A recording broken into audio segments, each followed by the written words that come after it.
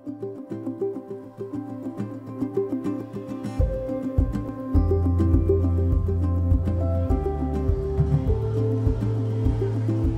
what we're doing here today is an event that we're calling Youth Sport Sampling Field Day, and it really gets at one of the best practices in youth sports. It's about whole person development. It's great to see so many volunteers out here, so many people that care about these kids, and I think these kids understand what these people are trying to do. We want to strengthen you as an individual, and I think if we do that, we strengthen the communities. Let's do it, let's go.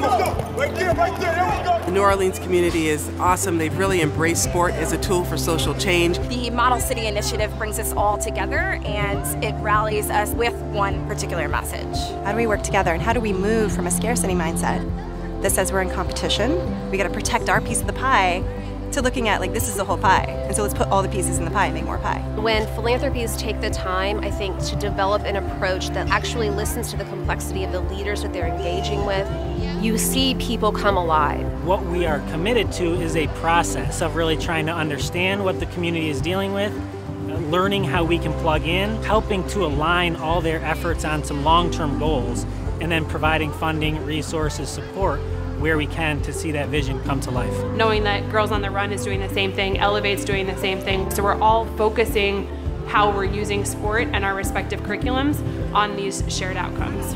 It's power in numbers, and so we're really working together to ensure that decision makers are understanding how important sport for development is to this particular community. Sport is definitely a uniting factor of New Orleans. We've come together as a coalition and provided opportunities for kids to get engaged with our program. This really does resonate with kids, and it can help change the trajectory of their life. It's an opportunity for our youth to find out who they are through the joy of sports. It allows us to now build a stronger foundation because we're able to learn from one another and build from one another to really help these kids in a stronger fashion.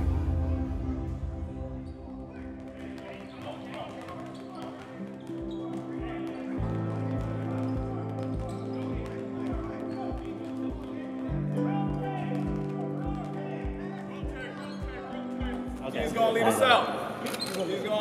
When I leave my house, like I come to the gym and train, and then after I train, I go back home. Then I come back, and just like this is my second home here. Getting diverse individuals into, I guess, one central location. In life, you see a lot of different people, and you have to know how to work with those people and how to respect their difference of opinion. We need each other. We're there for each other. It's like a family.